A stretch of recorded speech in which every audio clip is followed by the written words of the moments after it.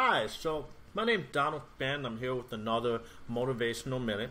I wanted to talk to you guys a little bit today about the power of goal setting and then also making sure that you're building self-care time into your goal. It's nothing wrong with having an actual goal to be unproductive for a certain amount of time.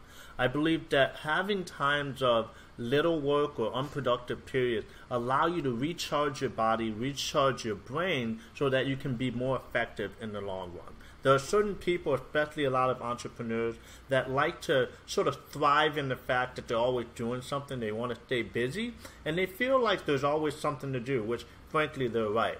But the fact is, human beings tend to work better in spurts.